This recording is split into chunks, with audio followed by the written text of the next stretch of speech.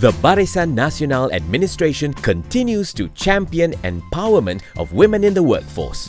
Malaysia has achieved its target of 30% or more women in decision-making positions, notably in the public sector at 35.8%.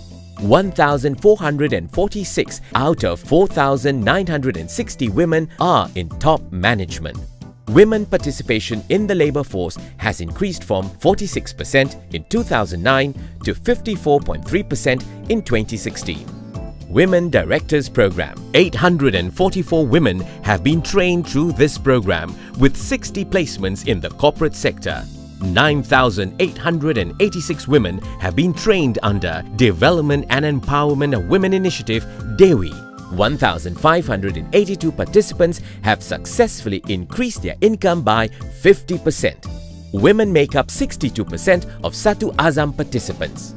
Barisan Nasional has also encouraged employers to implement flexible working arrangements (FWA) and has also launched the Career Comeback Program. In 2016, 32 companies received support services from Talent Corps, benefiting 168 women to return to work after a career break. Barisan Nasional, delivering our promises.